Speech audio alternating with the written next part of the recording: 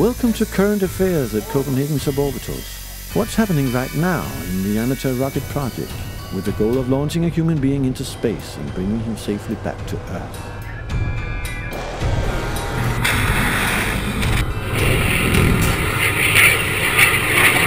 Hosted by Jakob Larsen.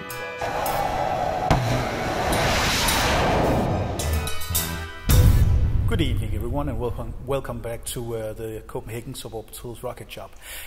We have a quite interesting topic here for tonight, and we have Mads Wilson here to explain a little about this. But first of all, welcome, Mads, and give us a little short introduction to yourself. Yeah, my name is Mads Wilson, and I am a board member of Copenhagen Suborbitals, and as all of us in this organization, I have actually a lot of roles. My main role here is that I handle all our press and publicity, but secondarily I also do electronics in our electronics group, and this year I am responsible for the GPS and tracking systems of the Nexø 2 rocket. So that brings us naturally to this to tonight's topic, which is the Fido system. Yeah. So what is the Fido system? The Fido system is basically a small computer application, and really it is really just, in its simplest form, a map where we can display all the data that is coming from the rocket, altitude, position, and so forth. But it's also a graphical way of showing where the rocket actually is, so that instead of having to sit down at your computer and interpret a lot of numbers just coming at you, we actually can draw some graphs so that we can see altitude and we can see where the rocket is. Yeah, and we're going to take a look at this application at a later point with the graphics and some demonstrations and so on. But just for tonight, we'll be looking more at the system itself and not so much what it looks like to us. Precisely. So I'd really like to dig into what is the core source of the information we get to the Fido system. Yeah. What I have here is actually the GPS system of the Nexø rocket. And as you can see down here, it's very simple. It consists of a main computer board, and it has a GPS on top here. And actually on the bottom, you can't see it because it's underneath. There's a secondary GPS. So we're actually flying with two GPS systems. Each of these GPS receivers will have its own antenna, one on each side of the rocket. And they are monitoring and tracking the rocket as it flies. Those data are put into our telemetry stream and transmitted back to Fido so that we can see at all times where the rocket is, both in altitude and in position on the map. And last year when we flew the Nexø 1 mission, I had the role of Fido at the mission control, and I was sitting there and was looking at the screen, and I was then sending out commands to all the ships involved in the operation, to tell them where the rocket was and to make sure that they all went where they were supposed to during the mission.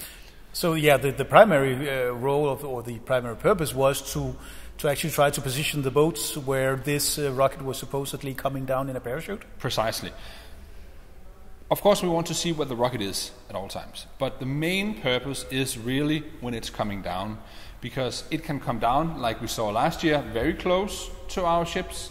But in a nominal flight where we have parachute deployment, even with a small wind in the launch area, we can have both the nose cone and the rocket drifting quite far away from the launch site.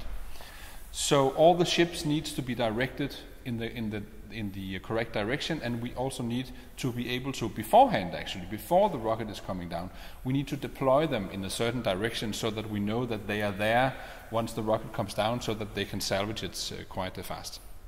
Yeah, well, the part about the rocket coming down nearly on top of them, we don't know how long it's going to float. No, precisely. So getting people in the water really fast is just a very high priority. Precisely. And that is kind of the topic tonight, because this year we will introduce something new. This is not rocket science if you ask the electronics guys all over the world, but this year we have actually built a system where every boat in our fleet will have a small receiver. And our main control Which kind of receiver? Just a UHF receiver. Yeah. And on the mission control ship, we will have a big transmitting antenna sending out signals to all the boat. The signals that are coming out to all the boats is actually the signal from the rocket's GPS system. and also a signal from the Fido system so that I can tell the ships where to go, and also they will know at any point in time where the rocket is related to themselves, so that we don't have to call out on the radio to all the different ships, but they can actually see in which direction and at what range the rocket will be. Yeah, well, there's a predictive system trying to estimate the splashdown point, as far as I recall, all the way down from parachute deployment. There's a continuous update of where the splashdown point is predicted. Because we are putting data like the wind speed, for example, into the system, so that we both have the telemetry data coming down, but we also have a prediction saying, in a normal flight, when the parachute deploys in this altitude, we know or estimate that the rocket will drift in this direction and come down approximately here. But it's also continuously updated in a dynamic model from the parachute department. Yeah, it is. It is the parachute department. The parachute guys, they update the data continuously so that we know where the rocket is. And of course, this is new. We have not done this before. But the reason why we're developing it now with the Nexø rocket, with the small rocket, is that this is something we need to have later on when we are flying big rockets. And of course, we need, as all the systems we build for our rockets, we need to test it thoroughly. Well, and even if this wasn't just a giant leap in situational awareness, it's not only rocket telemetry and rocket position data that gets distributed around this network. Oh no! This will also be a topic for a later update. But our telemetry and data network during the mission is actually quite advanced. All the data that we have from all the systems is actually distributed around between the launch platform and the mission control. Also, all the ship positions. Yeah. So everyone will know where everyone is. Everyone will know where everyone is. We are both using normal AIS data, but we are also using our own telemetry, because our own telemetry system, the one that I was talking about before, can actually transmit the data points much faster than the standard AIS system can. And the AIS system is also not very suitable for small crafts? No, it's not. It's not. We need a faster update, and we need a more precise location on the ships. Okay. Well, I'm very much looking forward to seeing this one fly. Hopefully we'll be there when the rocket comes down in a parachute this year. Yeah, so am I. It's going to be very, very interesting. And as I said, this GPS system we are flying this year is actually a space-grade GPS donated from the Danish company GomSpace, and we are very grateful for that. So hopefully this will fly and work flawlessly. We certainly hope so. Oh, we do. All right. Thank you very much, Mads. This was, again, some valuable insight into what we're going to do this year on the water. We'll get back to the Fido system and the Fido role at some later point, where we will be looking more into the application sort of the system. All right. Thank you very much. Thank you. And we'll try something different today.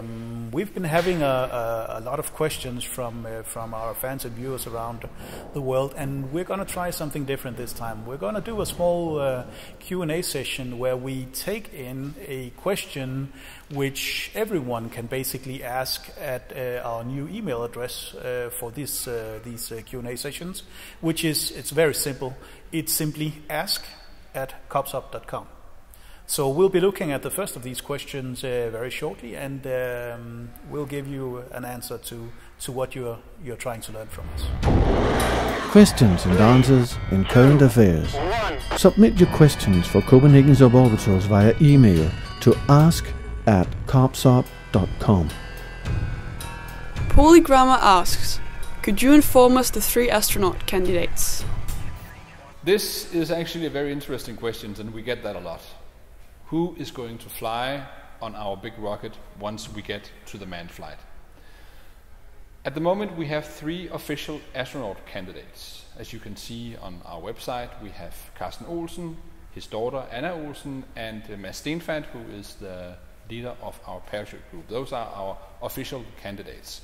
Who it is, who's going to fly the rocket, it's way too early to tell at this point. I mean, a lot can change. We have planned at least 2 unmanned flights of the Speaker rocket before we put a man inside, obviously, because we need to make sure that all the hardware we build works so that it's safe enough for an astronaut to go in there. But also, there will be a lot of training. There will be a lot of preparation of the astronaut candidate. We need to keep the rocket as light as possible. But also it's very important when you fly that you are in a very good physical shape. Because even though as an astronaut you don't really have to do anything, you don't have to control everything. Everything in the rocket will be controlled in a computer. You need to be able to withstand all the G-forces and all the physical stress that is exerted to your body once you fly.